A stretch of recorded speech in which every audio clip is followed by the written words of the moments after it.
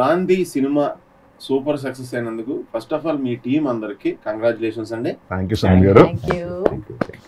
కొంచెం అప్పుడప్పుడు ఫార్మల్ గా ఉంటాను కానీ మ్యాక్సిమం క్యాజువల్ అవడానికి ట్రై చేస్తాను. ఎందుకంటే అందరూ ఆర్టిస్టులే ఉన్నారు, నాకు ఆర్టిస్టులు ఇక్కడ. నరేష్ గారు, మీ పేరు అల్లరి నరేష్. ఫస్ట్ టైం అల్లరి తీసి పక్కన పెట్టి నరేష్గా మీరు ఈ సినిమాలో చేశారు. ఇప్పుడు దాకా అందరినీ నవ్వించి అలా ఉంటూ మధ్య మధ్యలో మీరు ఆల్రెడీ ఇంత ముందు చేశారు. ఏంటంటే గమ్యంలో కానీ నేను కానీ అది సీరియస్గా తీసుకుని చేశారు. ఇది చాలా విపరీతంగా జనాలకి హార్ట్ఫుల్గా దగ్గరగా కనెక్ట్ అయింది సినిమా. నాతో మాట అన్నారు, నాకు బాగా ఇష్టమైన మాట. సునీల్ గారు, మీరు ఇప్పుడు విలన్గా ఎంట్రీ ఇచ్చారనుకోండి, మీరు ఒక ఆఫీస్కి వెళ్ళి సార్ నేను కామెడీ చేస్తాను సార్ అంటే మిమ్మల్ని ఎవరు నమ్మరు. సో ఇక్కడ మీరు ఏమిస్తే అదే, అది మళ్ళీ మీరు విలన్ చేస్తే మళ్ళీ విలన్గా వస్తారని చెప్పి మీరు ఇందులో ఏమి నచ్చి విజయ్ చెప్పగానే సెలెక్ట్ చేశారు? అంటే ఒకటి విజయ్ ఫస్ట్ కథ చెప్పగానే కథ నచ్చిందండి. కథ నచ్చి నాకు గచ్చి నచ్చిందండి. సతీష్ గారు కానివ్వండి, విజయ్ గారు కానివ్వండి, అంటే ఒక కామెడీ ఇమేజ్ ఉన్న వాడిని తీసుకొచ్చి ఒక సీరియస్ క్యారెక్టర్ ఇచ్చి ఇతను అంటే అతను అంటే నేను టాలెంట్ నమ్మాను ఫస్ట్. సో నేను ఒకటే అంటాను, మనం ఇప్పుడు మీరు కానీ నేను కానీ ఇక్కడ అందరూ ఇప్పుడు వరలక్ష్మి కానీ హరీష్ కానీ అంటే అందరూ డిఫరెంట్గా చేద్దాం అనుకుంటాను. బట్ మనల్ని నమ్మాలి, నమ్మే వాళ్ళు రావాలి. అది ఎప్పుడు అంటే మొన్నటిదాకా మధ్య మధ్యన ఇప్పుడు శంభో కానీ గమ్యం చేసినప్పుడు దాంట్లో కూడా ఎక్కడ తెలియకుండా కొంచెం కామెడీ టచ్ ఉంటుందండి. బట్ ఇది అసలు ఈ సినిమాలు ఎక్కడ కామెడీ చేయకుండా మొత్తం టోటల్గా సీరియస్గా ఉంటాను. అండ్ నా చుట్టుపక్కల అంటే ఒక్క చోట రెండు చోట్ల ఉంటుందండి సినిమాలు మొత్తం కూడా ఎక్కువ కామెడీ ఉంటుందండి. సో అంటే డైరెక్టర్ నమ్మానండి ఫస్ట్. అండ్ ఒక సెక్షన్ 211 గురించి ఒకటి మాట్లాడుకున్నాను.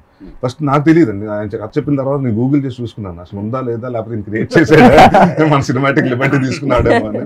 నమ్మాలి, ఒక ఆర్టిస్ట్ నమ్మి వచ్చారు. డైరెక్టర్ గారు ప్రొడ్యూసర్ గారు ముందు మేజర్ క్రెడిట్ వాళ్ళకి, మేజర్ థ్యాంక్స్ వాళ్ళకి. మీరు ఇప్పుడు కలర్ ఫోటో కానీ ఇలాంటి డిఫరెంట్గా మనం ఇప్పుడు నేను నాంది కానీ ఇలాంటి డిఫరెంట్ సినిమాలు చేస్తున్నప్పుడు నరేష్ గారు మీలో మంచి ఆర్టిస్ట్ ఇన్ని రోజులు ఇది ఎక్కడ అంటే ఒక యాంగిల్ అండి. అండ్ నాకు విజయ్ స్పెషల్ థ్యాంక్స్ ఎందుకంటే ఈ సినిమాతో నాకు కొత్త అవెన్యూ ఓపెన్ అయింది. అంటే కొంచెం కొత్త కథలు వస్తాయి. అండ్ మొన్నటిదా కామెడీ అనుకుంటే లేదా కామెడీ కాదు, కొంచెం సీరియస్ కథలు కూడా వెళ్ళొచ్చు. ఆర్టిస్ట్ గా మన అందరికి ఫస్ట్ సక్సెస్ అయిన తర్వాత నాకు తెలుసు, ఇప్పుడు హరీష్ గారు ఉన్నారు, ఆయన విలన్ గా చేశారు అనుకోండి, ఇప్పుడు ఆవిడ కనుక ఒక నెగిటివ్ షేడ్స్ చేశారు అనుకోండి, ఇంకా కొన్నాళ్ళు అది ఫిక్స్, ఇంకా ఫ్రీడమ్ ఉండదు మాట. వన్స్ విన్ అయిన తర్వాత ఫ్రీడమ్ కట్. సో మళ్ళీ ఇంకోటి కొత్తగా ఇలా చేస్తే మళ్ళీ అది ఆ టైప్ ఫిక్స్. జనరల్ గా అంతే, ఫాలోవర్స్ ఎక్కువ ఉంటారు, ఫస్ట్ బిగినర్స్ తక్కువ మంది ఉంటారు. మన ఇమేజ్ ఒకటి ఉంటుంది కదా, అంటే మన ఏదైనా ఒక పర్ఫామ్ చేస్తుంటే నాకు ఆ కామెడీ తాలూకు ఇమేజ్ వచ్చి నవ్వుతారు, అంటే నేను ఏడుస్తుంటే సిన్సియర్గా అంటే ఆడియన్స్ నవ్వుతే నాకు మొత్తం ఇది అయిపోతుంది కదా. అంటే అసలు టోటల్గా మీరు అన్నట్టు నరేష్ అల్లరి నరేష్ సినిమా అని పక్కన పెట్టేసాను, ఓన్లీ నరేష్ సినిమా ఒక క్యారెక్టర్గా తీసుకునే చేశాను. నేను ఎక్కడో దీంట్లో హీరోగా కావాలి, నాకు ఇంట్రడక్షన్ కొంచెం బిల్డప్ కావాలి అలాంటి ఏమీ పెట్టుకోలేదు. చాలా బాగుంది ఇక్కడ. మా ఇంట్రడక్షన్ కంటే మీ ఇంట్రడక్షన్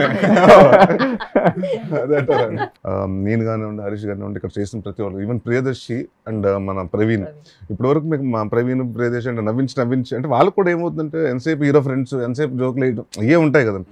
బట్ వాళ్ళకు కూడా కొత్తగా అంటే మనం చేసినప్పుడు చాలా ఎక్సైటెడ్ అండి. ప్రవీణ్ కూడా అంటే నేనేదో బాగా చేయాలి, బాగా ప్రూవ్ చేసుకోవాలి ప్రతి ఒక్కరండి, ఇంక్లూడింగ్ ఆయన కృష్ణేశ్వర గారు కదండి, ఆయన కూడా అండి ప్రతి ఒక్క క్యారెక్టర్ అందరూ సిన్సియర్గా చేశారు. అందరూ కథను నమ్మి కథకు సరెండర్ ఎవ్వరు అండ్ టెక్నికల్గా కూడా అంతే సపోర్ట్ అండి. అంటే బ్రహ్మకడ్లి గారు కానివ్వండి, చోటా ప్రసాద్ గారు కానివ్వండి, అబ్బు రవి గారు కానివ్వండి, ప్రతి ఒక్కళ్ళు సిద్ధు కానివ్వండి, అందరూ వచ్చి సినిమా హిట్ అవ్వాలి డెఫినెట్గా అందరికీ. అంటే ఒక ప్రొడ్యూసర్, కొత్త ప్రొడ్యూసర్ కంటే ఆయనకి హిట్ అయితే 4 మంచి సినిమాలు చేస్తారు, 4 సినిమాలు. డైరెక్టర్, కొత్త డైరెక్టర్ హిట్ అయితే ఆయనకి ఒక మంచి సినిమాలు. సో ఎవ్రీవన్ విజయ్కి సక్సెస్ పడాలని చాలామంది అందరూ టీం మొత్తం విజయ్ కోసం కష్టపడ్డారు, అందరూ సరెండర్ అయ్యారు ఆయనకి. వరలక్ష్మి గారు, మీ పేరులోనే వరలక్ష్మి అని ఉంది, అంటే వరలక్ష్మి అంటే వరాలు ఇచ్చే లక్ష్మీదేవి అని. సో ఫస్ట్ ఓపెనింగ్ పెద్ద సినిమా క్రాక్, ఒక వరం ఇచ్చారు డబ్బులు రావడానికి అందరికి లక్ష్మీదేవిగా. నెక్స్ట్ ఇది ఇప్పుడు ప్రొడ్యూసర్ కి వరం ఇచ్చారు.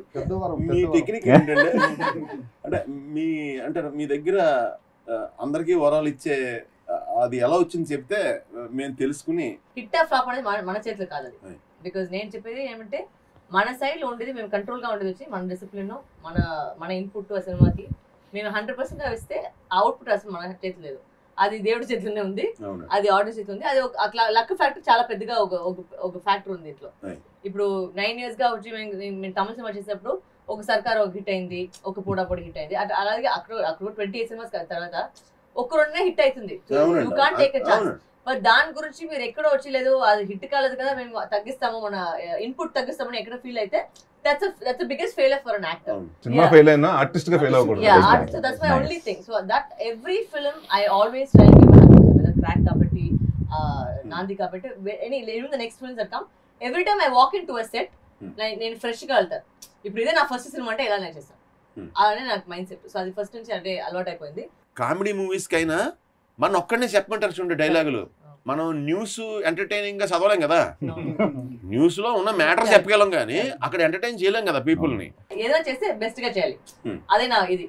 సో దీంట్లో కూడా నాకేమంటే రేపు షూటింగ్ వెళ్తే ఎవరు మనకి పాటు ఒక మిస్టేక్ చెప్పకూడదు. అదే నా అంటే ఏమైనా మిస్టేక్ చెప్తే నాకు చాలా ఒకలాగా అప్సెట్ అయిపోతాను నేను. ఏమంటే because we should try and give the best and ఎవరికి టైం వేస్ట్ చేయకూడదు, అది నా ఒక మాట. So I to always prepare and come. ఆ ప్రిపరేషన్ చాలా టైం పడింది బికాస్ మేము 6 o'clock షూటింగ్ అయిపోతే కూడా నేను రూమ్కి వెళ్ళేసి అట్లీస్ట్ ఒక 9:30, 10 దాకా ఎగ్జామ్ లాగా చదువుతుంటాను డైలాగ్లోని. సో నేను ప్లస్ బాడీ వచ్చి మళ్ళీ చేశాను. సో ఏమంటే ఇక్కడ ఏమంటే పెద్ద పెద్ద డైలాగ్లు అన్ని లెంతీ షార్ట్స్. సో ఈయన అవన్నీ ఫుల్గా చెప్పేసాడు. నేను అనుకుంటాను ఓకే ఫస్ట్ అంటే ఓకే మేడం 1 paragraph 2 paragraph చెప్పండి, 3 pages ఫుల్ గా చెప్పాలని చెప్తాను.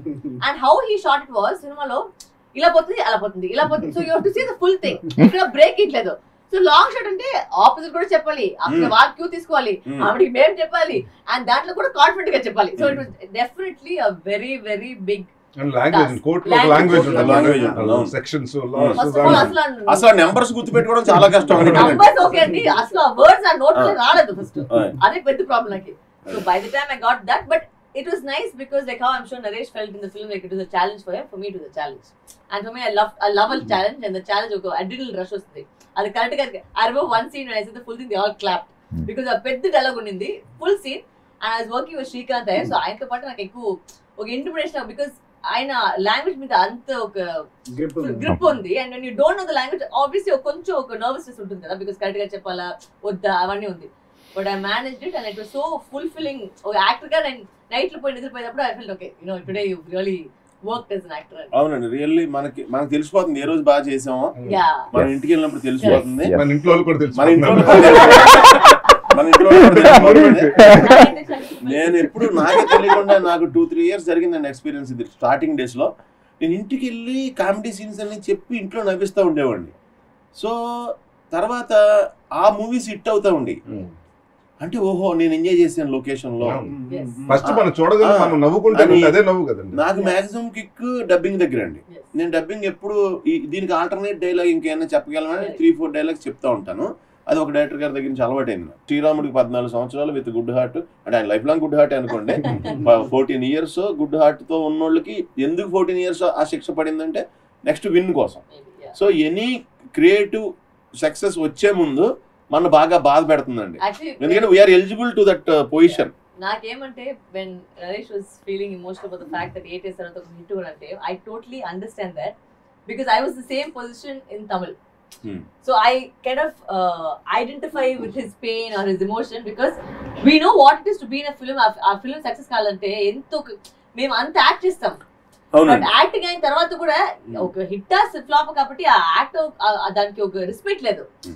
అది హిట్ ఫ్లాప్ అనేది సెకండరీ, బట్ ఒక యాక్టర్ యాక్ట్ చేస్తారు కదా, దానికి ఒక టాలెంట్ ఉంది, దానికి అది అంతా అప్రిసియేషన్ వచ్చలేదు. లేదంటే నువ్వు సినిమా బాగాలేదు అది ఊరికి చెప్పేసి అయిపోతారు, బట్ దానికి ఎంత కష్టపడతారు అని. సో ఈచ్ టైమ్ ఈ spoke about it, I could identify with pain. So today I said నాకు ఈ తమిళ అసలు ఇంత లవ్ రాలేదంటే ఇదే కాదు, because this is such an emotional hit for not only for him but for me, because I don't say it out because తెలుగులో వచ్చిన life గురించి ఎవరికి తెలియలేదు, but for me also it's like a major break through.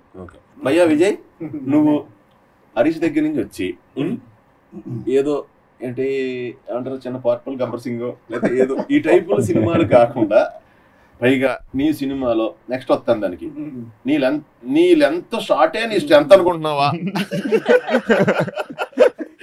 Length is your strength గా feel అయ్యావా? అది దానికి reason కూడా చెప్పు. మేబీ నాకు ఒకటి అనిపించింది, అది నేను తర్వాత చెప్తాను ఆ లెంత్ తీయడం వల్లే.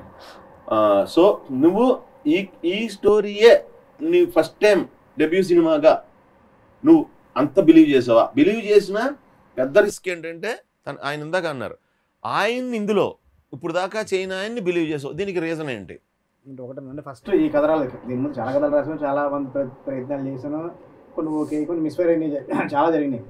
జరిగిన తర్వాత నేను మన చాణక్య సినిమా చేస్తున్నప్పుడు ఎండింగ్ అయిపోయిన తర్వాత నా ఫ్రెండ్ వెంకట్ అని తనది స్టోరీ ఇది. తను అక్కడ ఒక ఆర్టికల్ చదివాడు, ఆర్టికల్ చదివి అక్కడ ఒక అంటే ఒక అన్యాయంగా చేయని తప్పు ఒక అతను 21 years శిక్ష పడింది అతనికి. తర్వాత నిర్దోషిగా రిలీజ్ చేశారు అతన్ని. రిలీజ్ చేస్తే అతను ఫైట్ చేశాడు. 21 years నా లైఫ్ మొత్తం స్పాయిల్ చేశారు. ఇప్పుడు ఏంటంటే కాంపోజిషన్ ఇచ్చింది అక్కడ.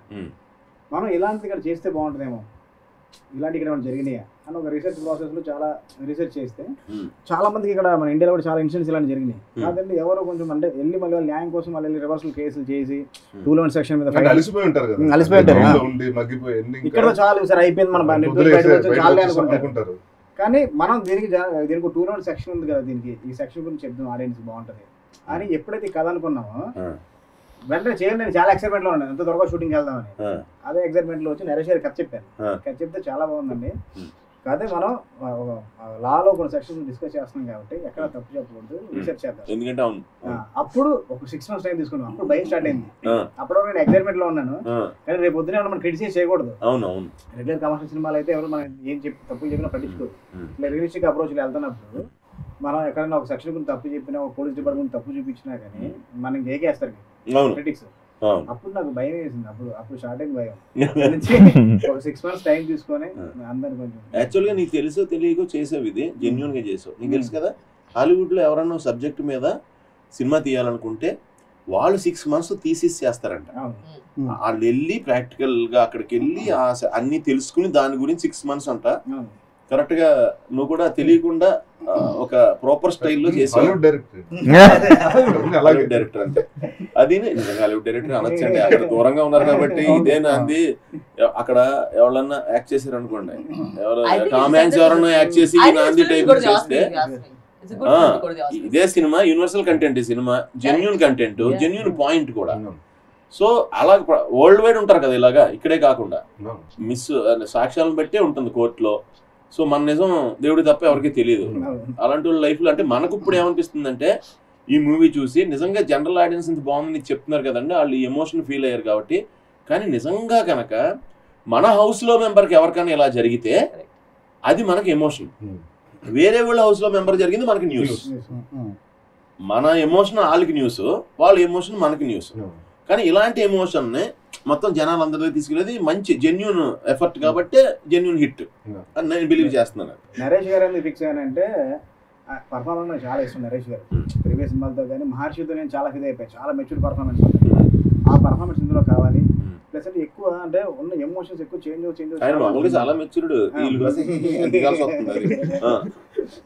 అంటే చాలా స్వార్థంతోనే ఆ పర్ఫార్మెన్స్ ఉంటేనే నా సూర్యప్రకాష్ క్యారెక్టర్ వెలివేట్ అవుద్ది. ఈ రోజు థియేటర్ లో ఎవరైతే టీఆర్స్ ఏడుస్తున్నారో అది వర్కౌట్ అవుతుంది. ముందు స్వార్థంతోనే నరేష్ గారి దగ్గరికి వెళ్ళింది నేను. అది ఇంకా లెంతీ షార్ట్స్ ఎందుకంటే అంటే ఆ ఎమోషన్ బ్రేక్ చేయడం నాకు ఇష్టం లేదు. ఈ కథకి ఎప్పుడైనా సరే అంటే పర్టికులర్ అంటే ఆ సీన్ కి ఆ మూడ్ కి ఆ ఎమోషన్ బ్రేక్ చేయడం నాకు ఇష్టం లేదు. అందుకోసమే ఒక లెంతీ షార్ట్స్ ప్లాన్ చేసింది. ఈ కోర్టులో కూడా వరలక్ష్మి గారు ఒక సాక్ష్యం పెట్టి మాట్లాడుతుంటే ఆపోజిట్ లో మన శ్రీకాంత్ గారు అపోజ్ చేస్తూ ఉంటారు. ఇవన్నీ కూడా అంటే కోర్టులో కూడా చాలా కొత్తగా మేకింగ్ చేస్తూ ఉంటారు. యాక్చువల్గా కోర్టులో ట్రయల్ చేసి మామూలుగా తీసేస్తుంటారు, కరెక్ట్ షాట్లు వేస్తూ ఉంటారు. ఎక్కువ స్టడీగా మేము యూజ్ చేసి వరలక్ష్మి గారి నుంచి వెళ్ళి మళ్ళీ అక్కడ పట్టుకుని ఎక్కడి నుంచి వచ్చింది ఆ టెంపో క్రియేట్ చేయడానికి. కోర్టులో ఏంటంటే ఎక్కువ మూమెంట్లు ఉండవు. నేను కూర్చొని ఉంటాను, జడ్జి అక్కడ కూర్చొని ఉంటాడు, మిగతా అందరు కూర్చొని ఉంటారు, వీళ్ళిద్దరు. సో ఎక్కడ మళ్ళీ ఫ్లాట్ గా ఉంటే మరి స్టాటిక్ గా పెడితే అవుతుందని అక్కడ మూమెంట్. ఆ మూమెంట్ తో పాటు టప్ ఎక్కడ ప్యాన్ చేస్తావా అతను మళ్ళీ అక్కడ ప్యాన్ చేస్తే మళ్ళీ రావాలి, అక్కడ మళ్ళీ జడ్జి మీద వెళ్ళాలి. కొంచెం అంటే కొంచెం కొత్త మేకింగ్ కూడా స్టైల్ కూడా కొంచెం ట్రైన్ చేసాం అన్నమాట. అందుకోసం ఎక్కువ లెంతీ షార్ట్స్ కూడా పెట్టింది. నేను అదే అనుకున్నాను. ఎందుకంటే నేను కాలేజ్ డేస్ లో ఫైన్ ఆర్ట్స్ లో ఉన్నప్పుడు డ్రామాస్ చేసేటప్పుడు స్టేజ్ మీద కంటిన్యూస్ గా నేను ఉంటాను కాబట్టి నాలో నేను ఇంకా డీప్ లెవెల్ టిష్యూస్ లెవెల్కి నా బ్రెయిన్ వెళ్ళిపోతుంది నా క్యారెక్టర్లోకి. ఇక్కడ ఏంటంటే sir cut sir okay next ఏంటంటే సార్ ఒక 1 more సార్ అలాగే మెల్లిగా అంటే ఇక్కడ ఎమోషన్ కట్ అవుతుంది. మనకి డ్రామాలో ఉంటాం కాబట్టి నిజంగా చెప్తున్నా, డ్రామా వేసేటప్పుడు ప్యూర్ పర్సన్స్ అయితే కనుక వాళ్ళకి సాడ్ సీన్ ఉంటే తెలియకుండా వచ్చేస్తాయి, ఇక్కడ రావు, గ్లెజరెంట్ పెట్టాల్సి వస్తుంది. ఎందుకంటే మధ్యలో డిస్టర్బెన్స్ ఎక్కువ ఉంటుంది. అందుకే ఎమోషన్ బ్రేక్ అవ్వకూడదు థియేటర్లో ఆడియన్స్ కూడా. అందుకోసం కొంచెం ఆ లెంతీ షాట్ ఉంటే కనుక ఎమోషన్ బ్రేక్ చేయడం ఉంటుంది కదా, ఆ లెంత్ కంటే స్లో బాయ్స్ లాగా వెళ్తుంది స్లోగా. ప్లస్ రియలిస్టిక్ గా ఉండాలి సినిమాని, రియలిస్టిక్ అప్రోచ్ చేయాలి. అందుకోసం అంటే ఎక్కువ కట్ షాట్స్ లేకుండా కొంచెం లెంతీ షాట్స్ వెళ్ళింది అనమాట. అంటే ఇది రిలేటెడ్ గా బాగున్నాయి అన్ని. ఎలాగంటే రియలిస్టిక్ పాయింట్ ఈయన కొన్ని విచిత్రంగా అడుగుతుంటాడు. ఒక 6 నిమిషాలు షార్ట్ పెట్టాడు, 6 నిమిషాలు 1 సెకండ్ షార్ట్. ఫస్ట్ ఆనందం సార్, దాని తర్వాత చాలా రోజుల నుంచి దాని తర్వాత చిన్న కన్ఫ్యూజన్, మీడియా వాళ్ళందరూ వచ్చింది. దాని తర్వాత హరీష్ గారిని చూడగానే వెళ్ళిపోయి అక్కడ ఆవేశం, కొట్టేస్తాడని అంత కోపం వచ్చేది. మళ్ళీ కంట్రోల్ చేసుకోవాలి, మళ్ళీ అక్కడి నుంచి వచ్చి కూర్చోవాలి. అక్కడి నుంచి ఇంటికి వచ్చి 5 సంవత్సరాల తర్వాత ఇంటికి తిరిగి వస్తున్నాడు. ఇంటికి తిరిగి వచ్చేటప్పుడు పరిస్థితులు వేరే ఉన్నాయి. మళ్ళీ ఫాదర్ మదర్ని తెలుసుకున్నాను. అంటే మనిషికి అంటే మనకి ఎలా ఉంటుంది అంటే డైలాగ్ అనుకోండి, ఆవేశంగా మీరు అన్నట్టే అంటే నా వెళ్ళిపోయి చెప్పేయచ్చు. డైలాగ్ చెప్పకుండా చేంజ్ ఓవర్ చేయాలి. మళ్ళీ అది గేర్ చేంజ్ చేసినట్టు కాకుండా టక్క టక్క టక్క కాకుండా స్మూత్ గా. సో మనకు ఏమవుతుందంటే ఆనేటప్పుడు నేను ఫస్ట్ అడిగానండి, 6 నిమిషాలు విజయ్ అంతసేపు అంటే చూస్తారా, అంత హోల్డ్ అంటే లేదంటే చూస్తారని కాన్ఫిడెంట్గా ఉన్నాడండి. మేకింగ్ చెప్పినప్పుడే చెప్పాడండి, అది అన్ని మేకింగ్ ఉన్నప్పుడే చాలా ఈయన ఒకడు సిద్ధు ఒకడు ఇద్దరు కూర్చుని అంటే కెమెరాని ఎలా తిప్పేద్దాం, నాకు తెలియదు అండి. నేను కెమెరా స్ట్రైట్ పెడితే ఇష్టం ఉండదు అనమాట, మొత్తం ఇలా తిరిగేస్తుంటుంది.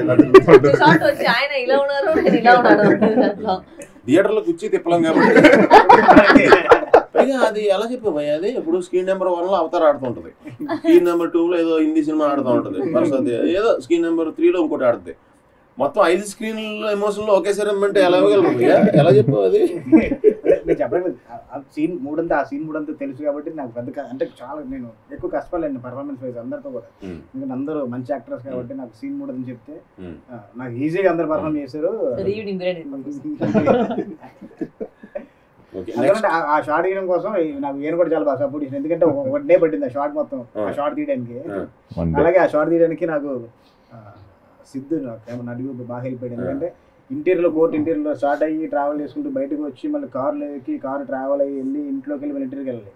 అంటే ఇండోర్ లో ఒక లైట్ ఉంటుంది, ఎక్స్టీరియర్కి వచ్చిన వెంటనే మనం అనుకున్న లైట్ అన్నీ టప్పన మెట్లు దిగి అక్కడి నుంచి 2 months ట్రావెల్ చేసి వచ్చిన తర్వాత అవుట్డోర్కి రావాలి. ఈలోపు క్లౌడ్స్ వచ్చేయచ్చు, మళ్ళీ మనం అనుకున్న లైట్ బ్రైట్ అయిపోవచ్చు, మళ్ళీ ఎక్స్పోజ్ మారిపోవాలి.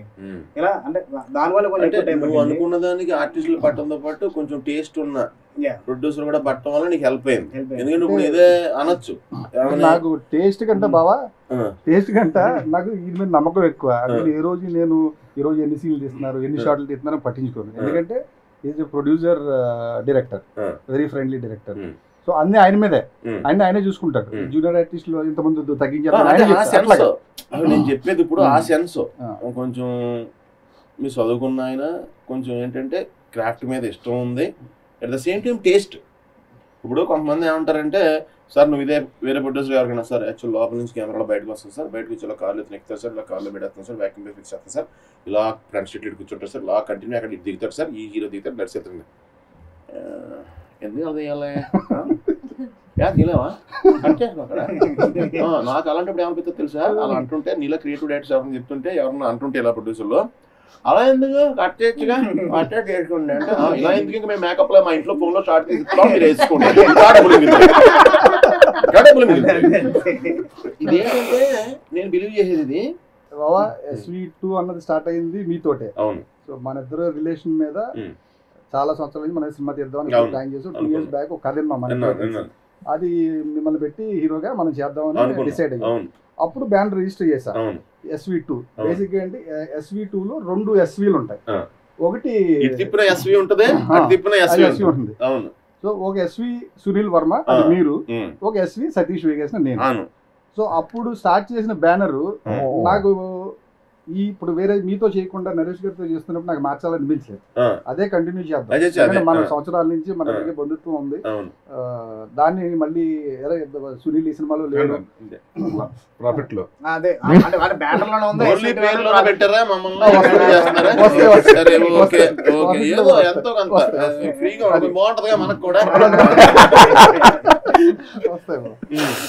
ప్రకాష్ రాజ్ గారు చెప్పారు నాకు ఒకసారి కూర్చుని ఉంటే ఇద్దరం ఫస్ట్ లోనంట ఆయన ఒక టీవీ సీరియల్లో ఆయనకి తెలుసు ఒకటి అన్నారు. ఏంటన్నయ్య అన్న, నా ఫస్ట్ సినిమా ప్రేమ స్వాగతం ఆయన కాంబినేషన్. అప్పుడు చెప్పారు ఏంటన్నయ్య అన్న, నాకు ఫస్ట్లోరా నేను అప్పట్లో క్లాసెస్ చెప్పేవాడిని యాక్టింగ్కి, నాకు ఒక టీవీ దీంట్లో లాయర్ క్యారెక్టర్ వచ్చిందిరా అన్నయ్య, అక్కడి నుంచి 5 years లాయర్ రా, నేను 3 కోట్లు కుట్టించుకుని పెట్టుకున్నాను రా అని చెప్పారు. ఇప్పుడు కలర్ ఫోటోలో చేశాను కదండి, దాంతో మొత్తం అన్ని heroine బ్రదరో heroine support, inspector, case ఈడే డీల్ చేస్తాడు, ఇవే వస్తున్నాయి నాకు. ఓ దాంట్లో షర్ట్ వేస్తున్నానండి, ఓ దాంట్లో టీ షర్ట్ వేస్తున్నాను, ఓ దాంట్లో ఫుల్ యూనిఫామ్ వేసుకుంటున్నాను, ఇంకో దాంట్లో జాకెట్స్, ఇలా ఈ రకంగా మేనేజ్ చేస్తాను. యాక్ట్ అయితే మీరు ఏదో డబ్బులు సంపాదించడం కాదు, మీరు సెలెక్టివ్గా వెళ్తారు. సో మీకు ఈ కంటెంట్ ఫస్ట్ మీకు విజయ్ కథ చెప్పాడా, మీ క్యారెక్టర్ చెప్పాడా?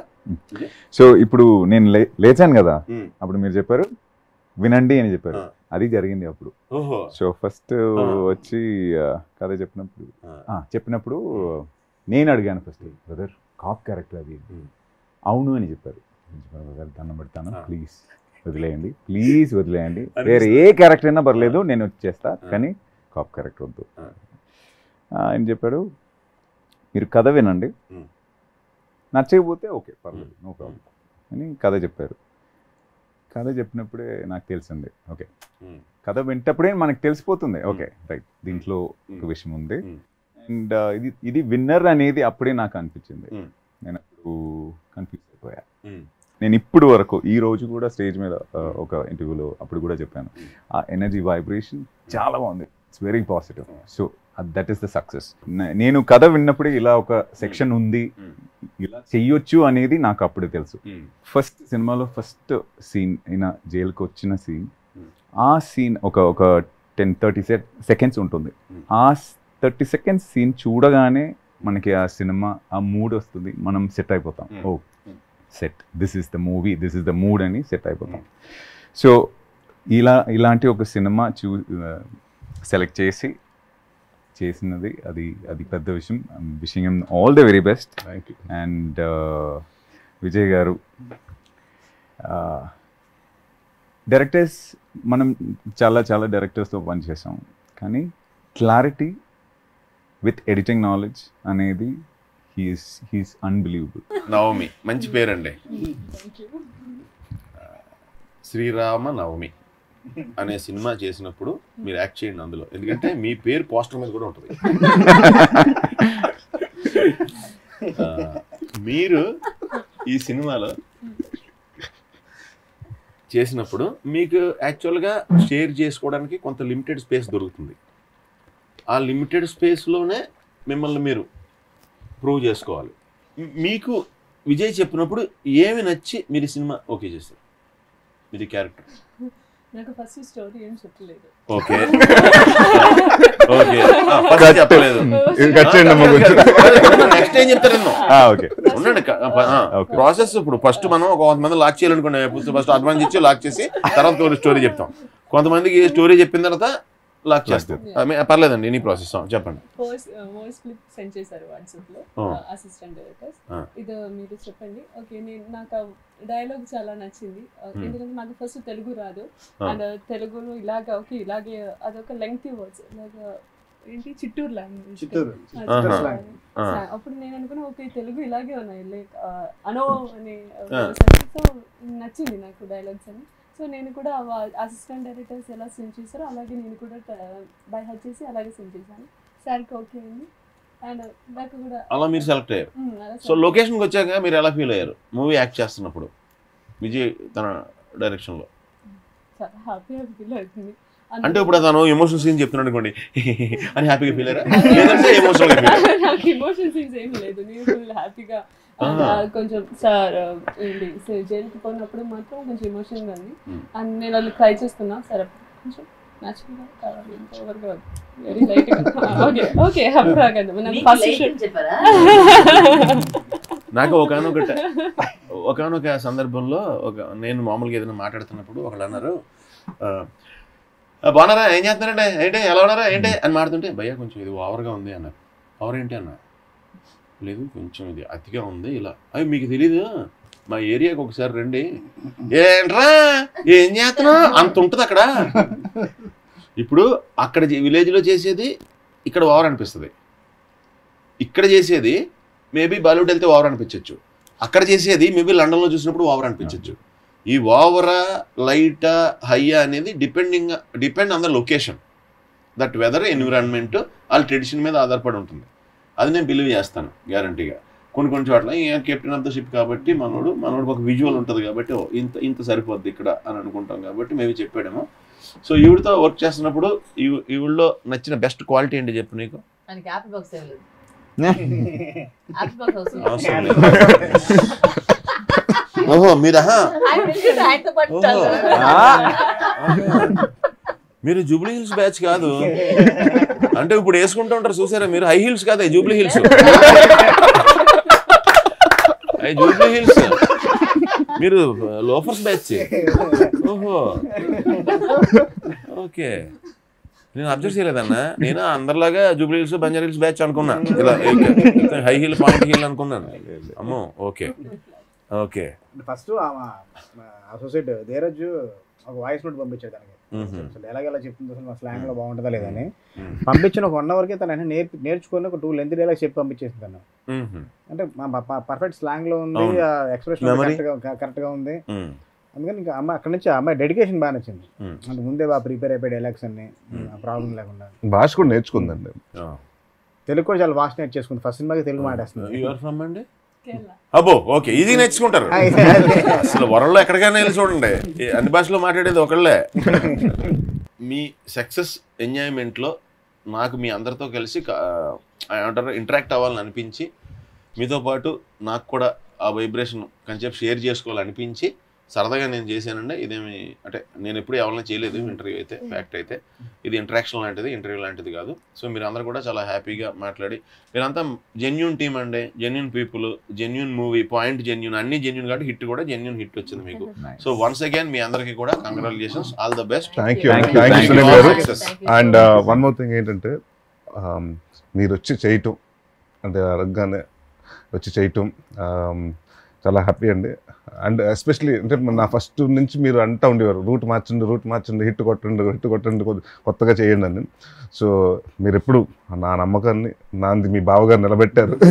సో నాంది అందరికి నాంది అయిందండి. అలాగే ఈ అంటే కోవిడ్ తర్వాత ఇండస్ట్రీ అసలు కోలుకోదు అనుకుంటే ఆ టైంలో వరుసగా బ్యాక్ టు బ్యాక్ జనవరి నుంచి ఫిబ్రవరి వరకు, మొన్న క్రాక్ నుంచి ఇప్పుడు రిలీజ్ అయిన నాంది వరకు వరుసగా అన్ని సినిమాలు చూసి ఆదరించారు ప్రేక్షకులకి. ప్రతి ఒక్కరికి పేరు పేరున ధన్యవాదాలు. Thank you.